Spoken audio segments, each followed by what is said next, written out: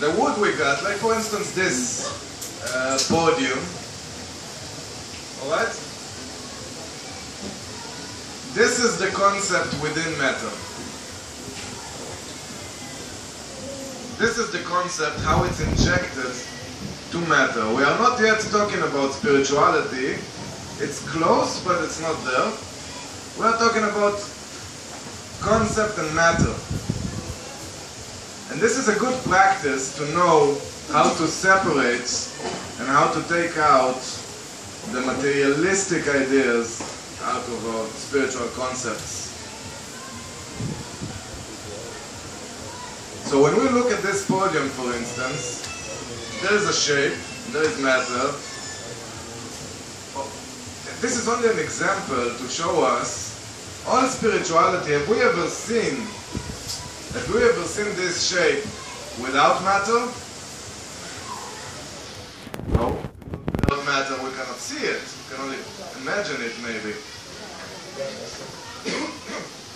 So basically, this only gives us an example that all spirituality that we know is how it comes to matter. And our work, our practice, knowing God, is understanding more and more how spiritual things work without matter. So, let's go back to the carpentry example. So there is the piece of wood, there is the podium, and there is the shape of the podium. If we take out the wood, we are left with only the shape. There is deeper than that.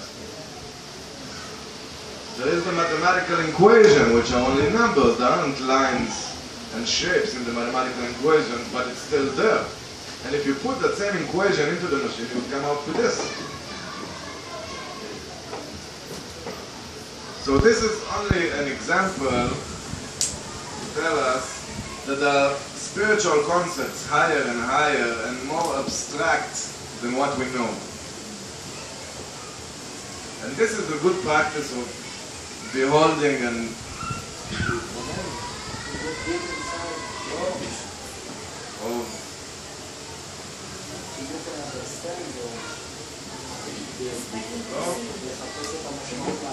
יש מילה אחת.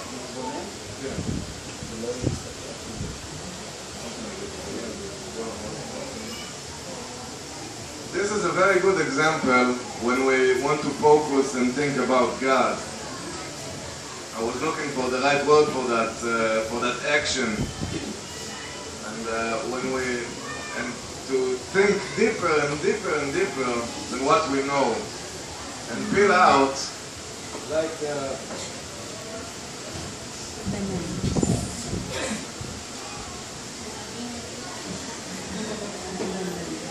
like a banana, fill out the already known concepts and go deeper into what's inside.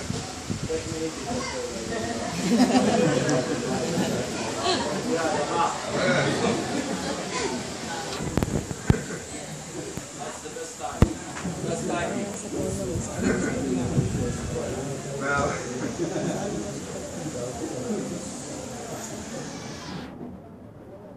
Contemplate. so let's return to God's speech, or to speech at all. So what is speech?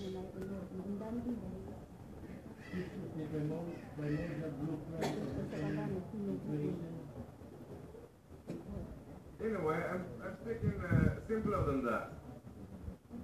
What is the concept behind speech, any speech? It's composed of words and letters, but what is it? The spoken language? No? The concept.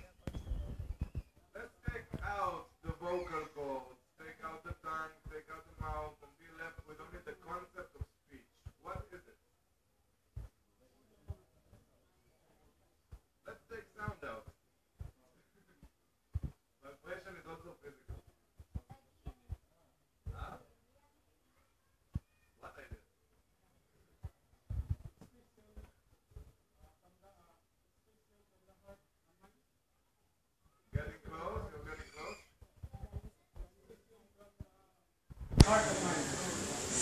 speech.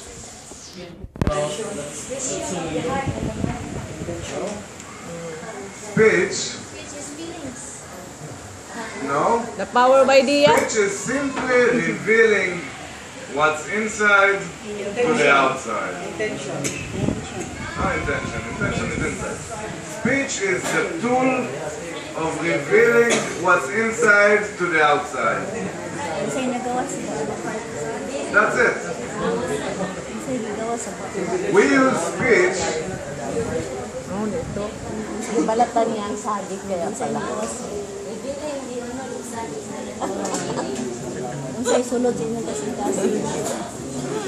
Kaya, example is. What? You're revealing the banana. We use speech to express. What does it mean to express? To reveal what we think, what we feel, what's inside of us that only we are aware of it, to reveal it to the outside. Alright? Now let's go a little deeper into that. If you look at yourself, in my mind, in my feelings, in your own personal world, there is only you. When do you start to interact with somebody else? Speech. Right? Meaning, when does any other existence come to your own personal world? Speech. Right? Before speech, when you think, when you feel, when you want, there's only you. And when is there anybody else in your world? Speech. That's where it begins. That's where the interaction between you and the rest of the world begins. So and this is what the Torah means, that when it tells us God had created the world with speech. It means that was the beginning, that was of supposedly another existence but God. That is when God revealed His will.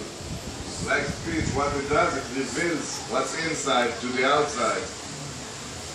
Everything is part of God, and God has revealed and created creation into existence. And this is why the Torah calls it speech.